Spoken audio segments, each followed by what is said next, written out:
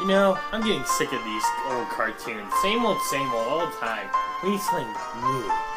Something that I've never seen before. Something that'll blow my mind away. What's this?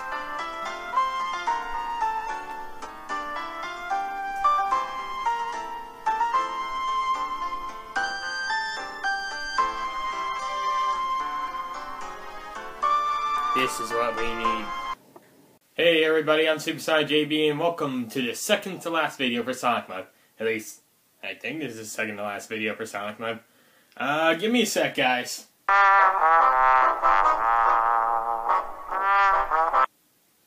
Alright, I'm correct. This is the second to last video for Sonic Month.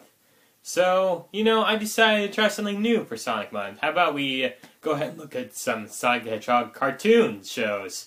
That's right, Sonic has had 4, count 'em, 1, 2, 3, 4 cartoon shows throughout his entire 25 years of existence. That's a lot, man.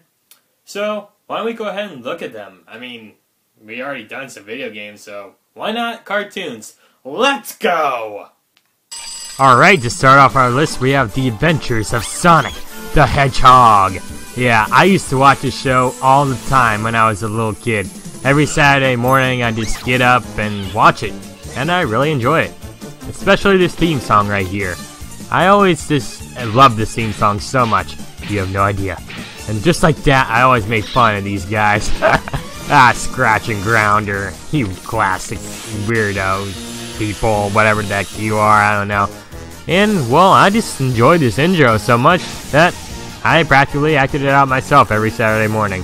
That's right, I pretended I was Sonic the Hedgehog. And I tore off Eggman's mustache, or, sorry, Robotnik.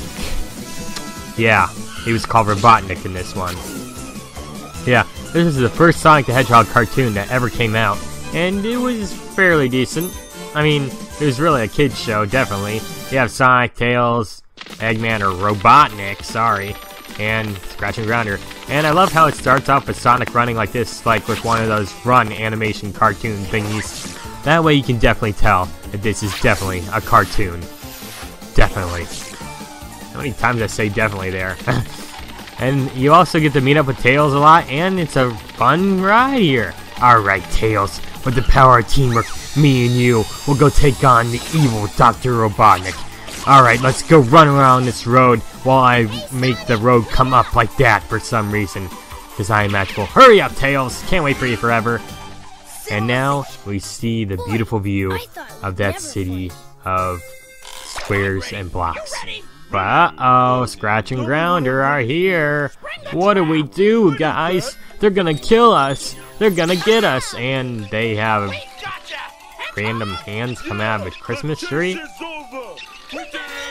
And now they're just gonna rub it in their faces like that. Man, these guys are total jerks, am I right? Can you believe these guys? I mean, come on, man. Time to put on a really sappy story for them to let us go. Seriously, how dumb can these guys actually be, man? I mean, they're Eggman's robots, though. Who am I kidding? They're probably very, very stupid.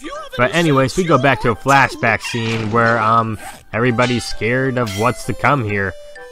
Mainly scared of all the enemies around here. They're mainly just trying to destroy the one and only Sonic. Like this guy. Isn't he so friendly?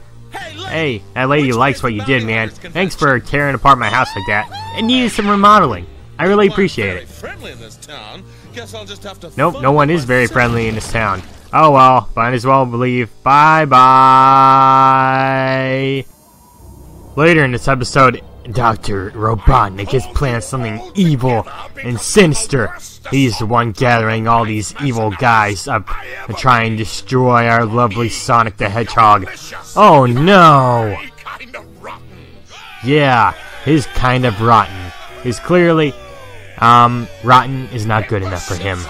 But don't worry, Sonic and Tails will come here and save the day from him. Seriously though, none of these guys even notice him walking right through the entrance like that. And Eggman's real pissed. And there's Sonic. He's got a picture of him. I didn't know he had a shrine to me. How nice of him. Hates what his teeth said. And what was with his stinging teeth breaking like that? And really, Sonic is in the crowd right now, and not a single villain has sees him. How blind are you guys? He's right there. Come on. Surrounded, Sonic. There's also some other things in the Sonic the Hedgehog cartoon, such as Sonic Says, which is basically just a lesson for kids to learn, like this. Yeah, and this one, Tails wants to call 911, but Sonic says, "Oh, no, we're too good for 911, Tails. That's only for real emergencies." There's clearly getting attacked by evil robots is not an emergency in Sonic's view. Yeah, that's nice. And here he says, Sonic says, "Tails, your spelling's terrible, man. Here, I fixed that for you." And what a nice day for lunch. Whoever the heck this guy is, I don't know. But no, you can't have my lunch, man. This here's all I got. That's right, but this is mine. Stay away. And Sonic just gives a lesson about sharing. Sharing is caring. What are you, SpongeBob? I mean, sharing's good and all, but come on, Sonic. Isn't there anything better in this? Really, come on. But not to forget the most important one of all, this one. But if someone tries to touch you in a place or in a way that makes you feel uncomfortable, that's no good. Clearly, because Sonic is talking about some very inappropriate things right there and trying to teach kids a lesson on not trying to attack people. Or, that's the friendly term for it. Okay, yeah, tell an adult and blah blah blah. Yeah, that's very inappropriate, Sonic. But best of all from the Sonic the Hedgehog cartoon is this. That's right, Eggman's most famous quote of all time. Pingus, Pingus, all that stuff. Up next, we have Sonic Underground. Yeah, you know that cartoon show where Sonic buries himself underground. Wait, that's not what it's about? Okay, let's just go ahead and talk about it. Alright, so here we have the second made Sonic cartoon. Yeah, that's right, Sonic Underground. And this is actually a very short TV show. It actually didn't do so well, man. I mean, it only made like, what, 40 episodes or something? And just failed before its first season even ended, man. But yeah, it's about Sonic having siblings named Mannequin Sonia, and they're trying to find their mother because she is missing for some reason, and she gave up the baby because some kind of curse or whatnot, I don't know. But she really misses her children, even though it was all her fault, lady. Come on, man. I mean, you gotta take care of your children at some point, yeah. And yeah, Robotnik definitely looks weird in this one. But yeah, Sonic is at a very young age in this game. But yeah, his mother is just waiting for some reason, because of prophecy or whatnot, I don't know. Just some confusing stuff. Sonic Underground, folks, there you go. There you have it right there. But honestly, I don't know that much about this show. I mean, it only lasted for a little bit, but not much is actually given about it. So that's pretty much all I have for this show. It was an okay show, man, but it just didn't last very long. I guess Sonic having a prophecy and all that was just kind of confusing for children and all that, and having siblings who were never seen again. Rest in peace, Sonia and Mannequin. Up next, we cannot forget the one, the only, the best show ever, Sonic X. That's right, a Sonic the Hedgehog anime was made, and this has the best opening sequence, cutscene, whatever the heck you want to call it, in history, man. Gotta Go Fast is such an amazing song. It gets me so pumped, man. I feel like I can go fast right now, man. Oh, man. Yep, this song got me every time, man. Every time I heard it, I was just like, alright, we gotta watch some Sonic X, man. Let's watch this. All this weirdness of the Sonic anime and everything. That's right, I used to get up every morning, every Saturday morning at least, to watch this one. And this is actually a really good show. Well, sort of, at least. I mean, there are things that kind of ruin the show, but some of the episodes are really good and all. But overall, I gotta go fast whenever I hear this song. Sonic X, man. Here we have it, folks. The one and only Sonic X, the best cartoon in history. That's right. You can also just start off this entire show with the first episode. Sonic basically just gets captured and sent to this other dimension where he meets some new friends.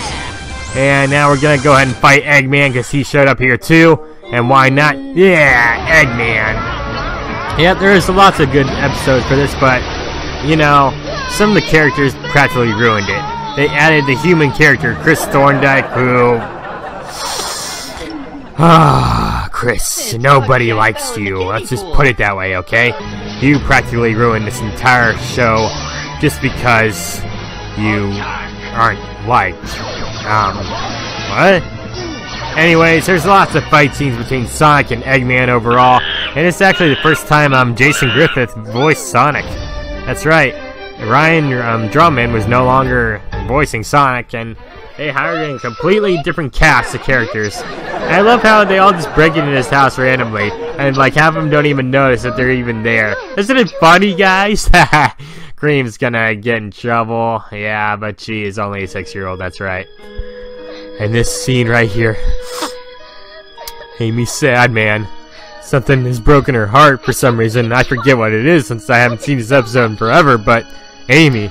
By the way, I really enjoy this voice for Amy. I think she's the best Amy Rose voice actress of all. I mean, she just nails the character perfectly. But uh-oh, Amy looks pissed. Eggman or Sonic or Knuckles or anybody's in trouble.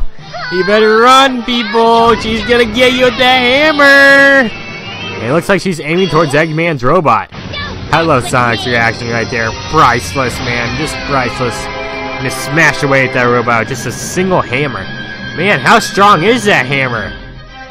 Amy's been working out. Yep, and Amy's just gonna go ahead and take this on all by herself, man.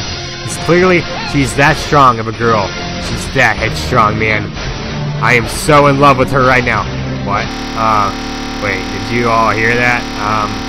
Sorry. I actually forgot to mention this, but there's actually a few episodes that are based on Sonic Adventure and Sonic Adventure 2. Because Sonic Adventure 2 is definitely the best game of all time. That's definitely 100% fact right there. Not my opinion, it's 100% true and is amazing. Shadow himself is an awesome character in this, but I wish he would appear more often, man. I mean, every time Sonic's got a character that they want in more, Sega's like, nope, get rid of him. He's too popular now. He'll appear maybe in the future, but he won't last long. Goodbye. Alright, and up last we have Sonic Boom. They made a TV show about Sonic Boom.